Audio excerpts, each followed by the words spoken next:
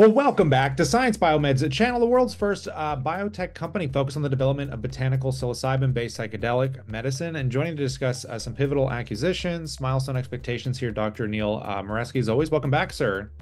Lovely to see you again, Kyle. Thank you very much. Lovely to see you as well. And I want to dive into this because you recently acquired a stake in Psi Labs and you're also under DD to acquire Clairvoyant. Do you want to just give some updates on these two aspects of what you're looking at? 100%. Been an incredibly busy few months actually, and we are galvanizing our strategy. And in essence, we have secured and progressed our clinical trial in adjustment disorder for palliative care, and we'll talk about that in a minute.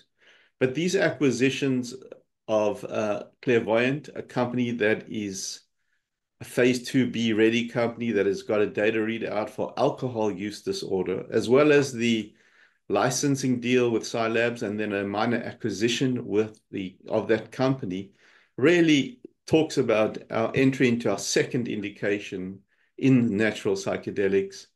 And actually, Clairvoyant is using synthetic psilocybin for alcohol use disorder. So to sum it all up, we are evolving from a company that is focused on one indication to a second indication of alcohol use disorder. And we're vertically integrating in terms of acquiring a small stake in the company to stabilize our supply chain of natural psychedelics.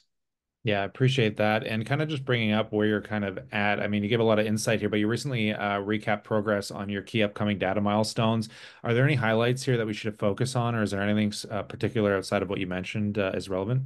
Yeah, so we recently announced that site initiation in our Australian study, phase 2B study in adjustment disorder, happened, which means the next step is recruitment, and we'll update you when our first patient gets enrolled. And that makes us the leading psychedelic company in palliative care with natural psilocybin on a global scale. So we look forward to executing the study and becoming a leader in delivering new innovative therapies for patients suffering for adjustment disorder in palliative care situation. So that's great. We are starting to firm up our strategy in terms of our second indication of alcohol use disorder. And it's very exciting. A lot has been done, a lot still to be done. And please stay tuned. We'll update you again.